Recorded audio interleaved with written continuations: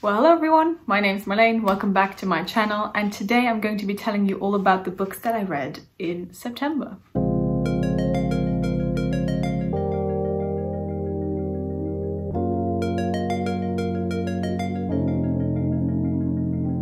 So in the month of September, I read 12 books, most of which were for the Bad Bitch Readathon, which was a month-long readathon that I participated in. I also read 3 books for the BUZZWORD-A-THON, which was a week-long readathon from the 21st till the 27th of September. And I also read some other books that I wasn't really planning on reading, and I didn't read some books that I was planning on reading, so there's that. I ended up reading 2 2-star books and 2 3-star books. I also ended up reading 2 3.5-star books. I ended up rating 4 books with a 4-star rating, and 2 of the books that I read I found were 4.5 stars. So the first book that I read was Winter by Marissa Meyer. So yeah, this is the last book in the Lunar Chronicles, and in this book we follow the crew that we end up meeting in the other books and finishing up their quest of defeating the evil queen that is Lavana. So yeah, I don't want to say too much because it's the 4th book in the series, it's the final book in the series. I had already started this book at the end of August, but I wasn't able to finish it in the month of August, so that's why it's here. I was really enjoying it then. I did, however, ended up giving it 3.5 stars, which is still good. But it kind of dragged on too long for my taste. We switched perspectives a lot. And because this book is called Winter, I did want to read more in Winter's perspective than we got to read in this book. That also made it a bit confusing as to who was splitting up with whom and where they were going and what they were doing and what the other people were doing at the same time. And yeah, that's why I did give it 3.5 stars. But I still really enjoyed the story and where each and every character ended up at the end. I loved the way it kind of finished up everything. So yeah, solid ending of a series. The next book that I read was Hallo, witte mensen by Anousha Nzume, and this is a non-fiction book. This is a book that is written in Dutch, so I don't believe it's translated, but yeah, I read it in Dutch. So this is pretty much an introduction into racism in the Netherlands for white people. As a Dutch person and knowing what is going on in the rest of the world, especially in the US and the UK, I really wanted to take a closer look at racism in the Netherlands specifically. Of course, I already knew that the Netherlands is not free of racism. I mean, we have a very prominent colonizers past, and we have influxes of immigrants coming into the country for work or fleeing their own countries. And this has happened at multiple moments in time. It's a thing throughout history. And despite our country calling itself multicultural, and it has been calling itself that for years and years, there's still racism because we're mostly white, and we have a tradition where blackface is a very prominent and visible thing that happens during those times. I mean, yikes. So yeah, like I said, this book is not big. It's very much an introduction. It very much displays the personal experiences of the author, explaining all of the things that happened to her, the microaggressions, the white privilege that she has seen in our country, and yeah, basically the rude and ignorant comments she receives on basically a daily basis. It also briefly mentioned the tradition of Zwarte Piet in November, December, and the discussion that is still going on at the moment in this country of whether or not putting black or brown face paint on a white person, putting on gold earrings, a coily wig and red lipstick is racist or not. The answer to that is yes, by the way. And it also touched on some things that I didn't know, like the special townships that we have in the Netherlands, which were basically colonies of the Netherlands, but turned into a special township. But besides that, that were basically still colonizing it. Because the citizens of, for example, Bonaire still aren't on equal footing with the citizens in the Netherlands in Europe. Their government is the government of the Netherlands. But for example, their healthcare isn't nearly as good as the healthcare that we have here. And I felt like that was really interesting. And that's really some stuff that I want to look into myself, because schools apparently don't find that important enough to teach me. So I'd have to do that myself. As for the rating, I ended up giving this book 4 stars, just because I feel like it's a very helpful book for some people, but only if those people who decide to pick this up are open-minded enough to shut the hell up and finish this book from like start to finish and really think and are open to hearing about the struggles of a person of color in the Netherlands. This book doesn't really talk about numbers or statistics much. So if people need proof in order to believe a woman, which is basically the entire problem, isn't it?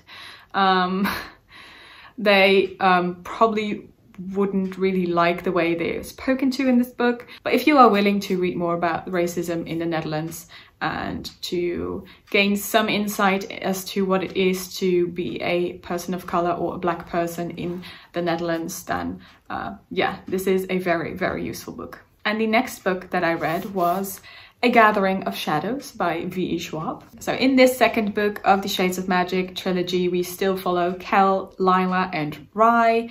And this time we are going to participate in like this competition, a magic competition. This book takes place about 4 months after the first book ended and Lila left Red London, but now Lila is back and there's this magical competition, this magical tournament involved, and the ending, it's just killed me. And I really want to read the third book in this series because I want to know what happens, okay? As far as rating goes, I ended up giving this book 4 stars. I felt like it missed a little bit of the pacing that I really liked about the first book. It took a little bit of time to get things going in this book. The first half of this book, almost the first third of this book, we are very much catching up with what all of the characters have been doing for 4 months after they have left each other, and basically establishing who was doing what and what they're going to do now. And then of course the tournament starts. There wasn't really a lot of on-page tournament, but a lot of shenanigans besides everything that happens in that competition. But of course those things are very fun and intriguing to read about as well. And of course we find out more about the characters. As for the romance, I do feel like that we've established by now that V.E. Schwab's strongest point isn't writing romance, because it kind of hits you out of nowhere. I feel like that Cal and Delilah have a lot of mutual respect for each other, but yeah, love it is not. But that ending though, that ending, like I said, killed me, and I cannot wait to continue on with this series because I got to know. After that, I finished another sequel, and that was Quintana of Charyn by Melina Marchetta. This is the third book in the Lumitere Chronicles. So yeah, this time around we also followed everybody, even though Quintana's name is on the front cover. We didn't really follow her specifically, and in my opinion, not enough. But that's besides the point. Yeah, so we followed everybody, and we were kind of finishing up the entire series and the storyline, and hopefully towards a happily ever after. I was kind of disappointed with this one actually. It was still good. I love the characters, I love the writing, I love the way it ended, but there were still some things that I didn't really feel. It is actually tied to the plot, so I don't want to say too much, but I am going to, because it kind of goes hand in hand with the trigger warning that I would put on this book. I would say if something like a miscarriage or losing a child in that way, or losing a born child, like losing children, if that in any way triggers you, I would not recommend this series in general, because that was briefly touched upon in the second book as well. But this third book really took that up a notch. If you're not triggered by it, feel free to skip this part and go to set time on the screen somewhere, so you don't really get spoiled, I guess. But for the people who are triggered by this kind of stuff, this might be good to know. So yeah, Charyn, the country, is suffering from a curse, and this curse has made the entire country of Charyn barren. So children cannot be conceived at this point. And the people who were pregnant during this time the curse was cast, they suffered or experienced a miscarriage, which is very traumatizing. But I feel like the third book in the series kind of ups the game a little bit as well, because apparently the day this happened was cursed by this curse. The cause of this curse going on for so long was the grief of the unborn souls that were lost that day. And I don't know if I'm seeing too much in this, but bear with me, because this is not to invalidate any feelings, trauma of people who have lost a child this way, who have experienced a miscarriage. But I feel like this kind of goes against my feelings and other people's feelings about abortion, because assigning a soul to each and every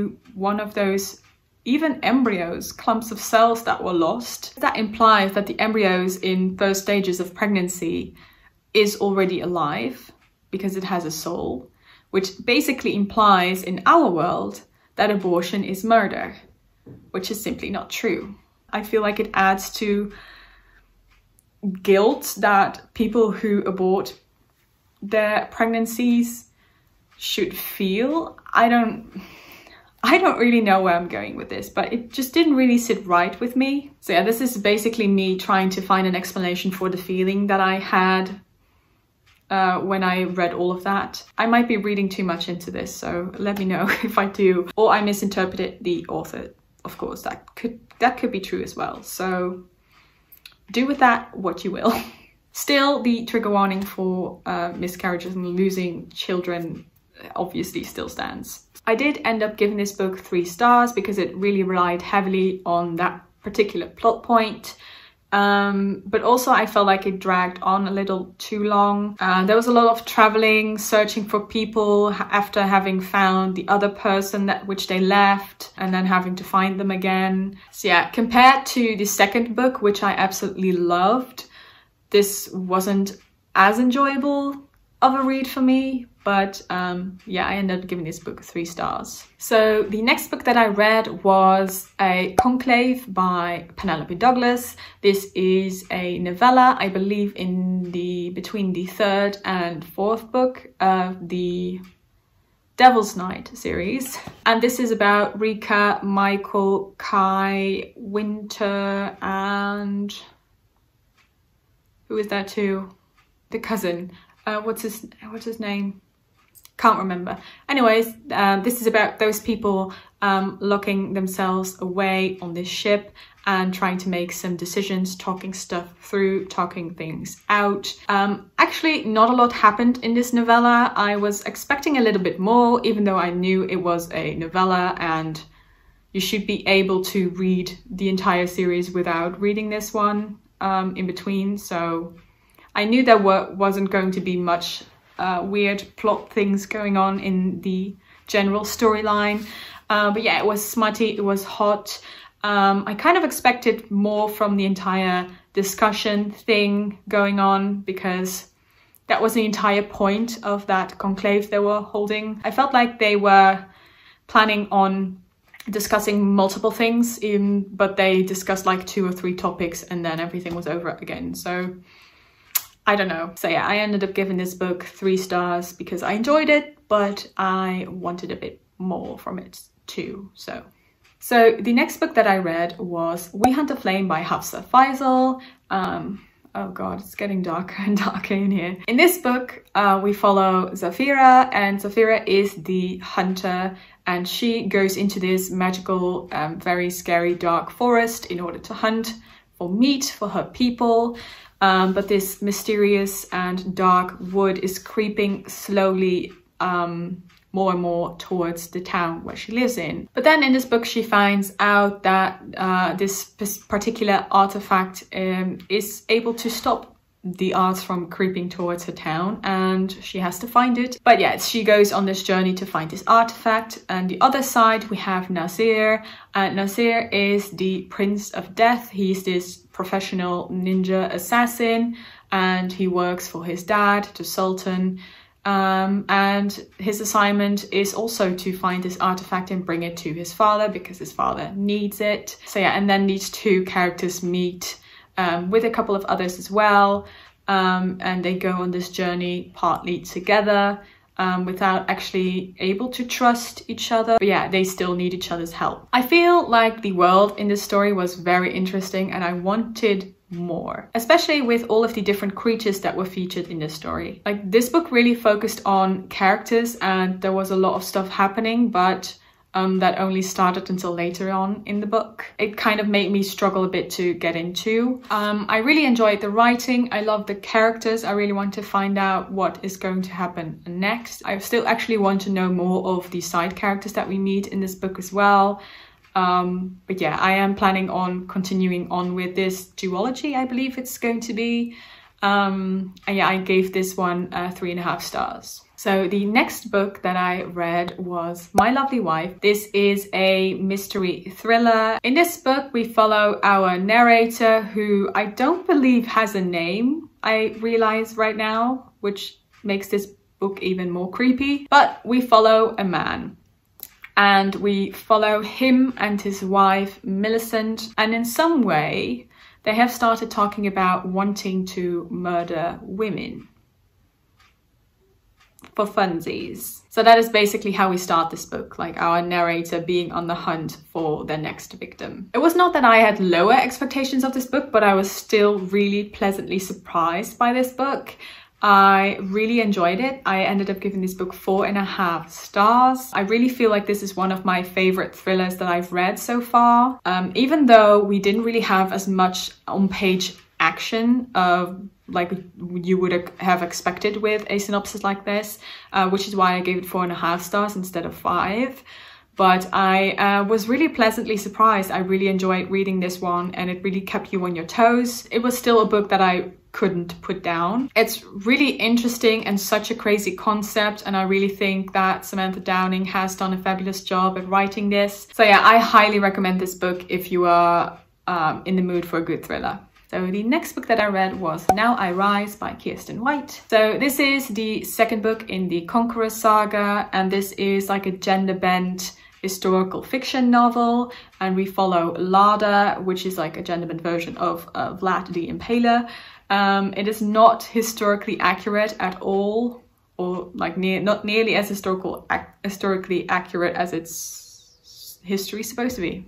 What am I saying? Anyways, so we follow Lada and Radu. Radu is her brother, and we follow them throughout the rest of like their lives. That's what the entire series is. But at the end of the first book, we kind of, the main characters that we follow kind of diverge and do different things from each other. So yeah, Lada, Radu and Mahmed are like going into their own respective directions further in this book. I wasn't really expecting to pick this book up this month, but I am a very lousy planner and I didn't really plan enough audiobooks into my TBR this month. There were a lot of physical books that I still needed to read and wanted to read, but I didn't get to. But yeah, I did have time left for an audiobook for the times that I am able to read or listen to an audiobook. So I picked up this one because yeah, it's still on my list of series that I started and need to finish. And because yeah, I kind of knew Lada already as a character, and I knew she was going to be a bad bitch. So perfect for the bad bitch readathon. Like I said, it's a gender bent story. It's not historically accurate at all, but even though it's not historically accurate, I wouldn't even know. But it was so well done. It was so fucking well done. So yeah, there's a lot of strategy involved in this book. So if that's not your cup of tea, you're not going to absolutely love this. But it's still so well done, because I am not a strategy person either, but I really, really enjoyed this. I love Lada, I love Radu as characters. So yeah, I love Nazira as a character as well. She's fierce. Yeah, I loved where the story is going. I just love Lada. I just love Lada, man. So yeah, that's what I think of that one. And I just hope to pick up the third book in the series soon, because it has been way too long before I picked up the second one in the first place. So note to self. And I ended up giving this book 4 stars, by the way. Important. So yeah, September was also the month that I started my journey into the phenomenon that is The Diviners by Libba Bray. This is the first book in the series, and I cannot wait to get my hands on the rest of it. But yeah, this series takes place in 1920s New York, and we follow Evie, and she's a fierce character, and she's so fucking funny. And also she has special powers, like a bunch of other people in this book as well. And we follow crimes. First of all, this book was so much more creepy than I had anticipated. It had the perfect amount of spooky, it had the perfect amount of wit in here, and I fell in love with Evie as a character. I'm just really excited to see what's going to happen next. I wish this book kind of went a little bit more in depth with some of the characters, because I really want to, I'm a nosy bitch. I want to know more about these people. But also, I also recognize that that could be a thing that's going to happen in like the 3 other books that are still in the series. So yeah, I still gave this book 4.5 stars. This was like one of the other surprises this month for me. So very excited to get to the rest of the series. So then I read the 3 books for the BUZZWORD-A-THON. The first one being A Night to Surrender by Tessa. So this is a historical romance, and this is the first book in the Spindle Cove series, where we follow Bram and Susanna.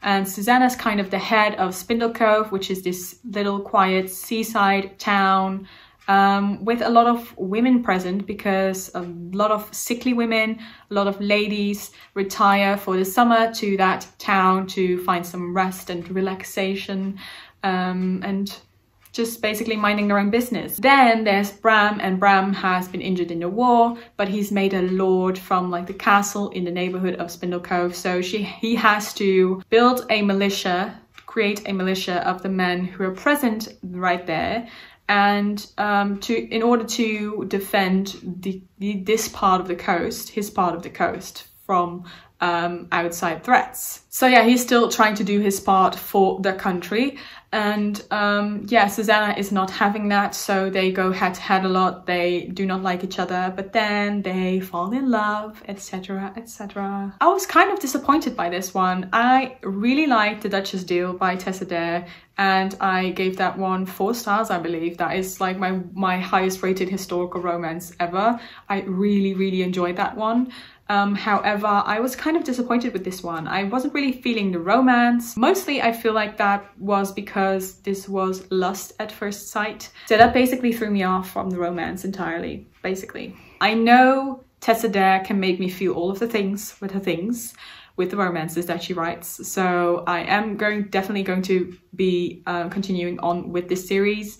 But yeah, I'm kind of low-key, high-key disappointed with this one. So I did end up giving this book 2 stars, unfortunately. So the next book that I read was The Night Tiger by Yangsze Choo. This is a historical fiction novel set in 1930s Malaysia, and we follow Ji Lin, who's a dressmaker, and she is trying to earn some money on the side as a dance hall girl because she wants to help her mother get rid of her debt. And we follow Ren, who's a houseboy to this doctor, but this doctor passes away, and the last mission he gave his houseboy was to find his amputated finger and to return it to his body, to his grave, as he passes within 49 days of his passing, in order to stop things from happening. So yeah, one day Jillian is working at the dance hall and she encounters a man who is dancing with her,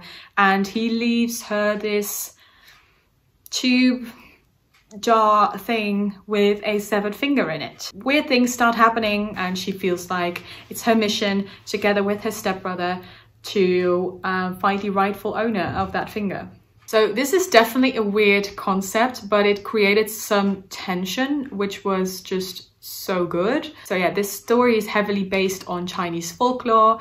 There are mysterious deaths and there's this weird tiger on the loose. It was just really unique, and even though the writing wasn't really my style, it was something that I had to get used to in the beginning because of the alternating chapters and the different perspectives. And despite the fact that I thought that the romance in this book could have been done better or maybe even left out completely, I still enjoyed myself thoroughly reading this one. So yeah, I ended up giving this book 4 stars. And the last book that I read in September was Night Film by Marisha Pessl. This is a mystery novel and we follow Scott. He's a journalist. Scott's career isn't what it used to be. He kind of blames the downfall of his career on Stanislas Cordova, which is a filmmaker that he has written a story about earlier on in his career. But now his daughter Ashley Cordova is found dead, which is ruled a suicide, but he finds everything suspicious, or he finds that this is his chance to dive back into that case of the weird stuff surrounding that director. So yeah, I don't really want to say too much about that. So yeah, kind of a surprise. I really did not like this book. I ended up giving this book 2 stars because of the kind of the mystery aspect and the fact that this was like a mixed media type of book with websites, articles and photos in there.